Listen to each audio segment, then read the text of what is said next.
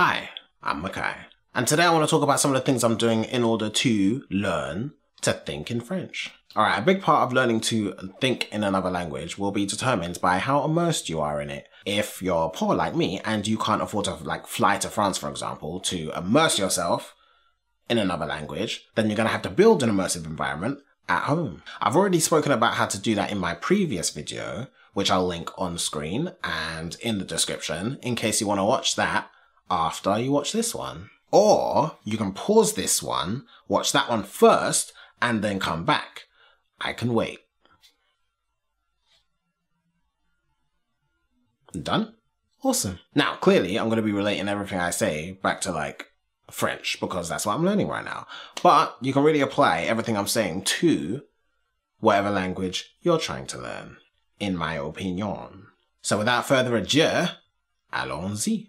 Right, here are some things I'm doing to start taking those steps towards thinking in French. They boil down to two main sections. 1, acquiring the vocabulary that pertains to your specific circumstances. And then 2, beginning to think in French by translating your own English thoughts as soon as they occur. Okay, so firstly, you want to build your vocab a bit. Clearly, there are many ways to do that. For example, completing lessons on something like Duolingo or the Memrise app, watching movies, reading, magic, etc, etc, etc. As a daily practice, you should be doing a few of these things, if not all of them. But for the purposes of this video, we need to acquire some vocab that is customized for your life so that you have a set of words which you are actually likely to use on a regular basis. And hopefully the repetition will make using those words a habitual process in your mind. Right, how do we do that? Let's start with the names of things. Walk around your house, the workplace, the street, learning the names of things around you in your target language. By the way, say these things out loud where you can, because I think it really helps to solidify the words in your mind. Also, put post-it notes everywhere if you want to, only in the target language, no English. Next, you want to learn some basic phrases like I want, je veux, I have, j'ai, I need, j'ai besoin, I think that, je pense que, and any other phrases that you will actually use on a regular basis.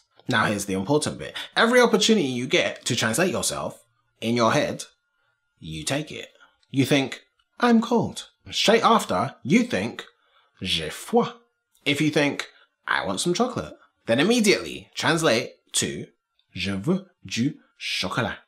If someone gives you attitude and says oh, why are you learning another language for? Everyone speaks English. Nah. Then you should say, parce que je veux le faire. Ne me questionne pas, putain. In your head, not out loud. The purpose of this is to build new associations in your head so that your brain more readily goes to words in your target language instead of English. Also, this is a really good way to identify gaps in your knowledge so that you can plug it in with your word cement and then boom, one more step to fluency. Anyway, I think that's enough. Subscribe if you're new to the channel and give the video a big thumbs up if you found it useful. Cool, thanks for watching. À la prochaine, that means bye. Au revoir.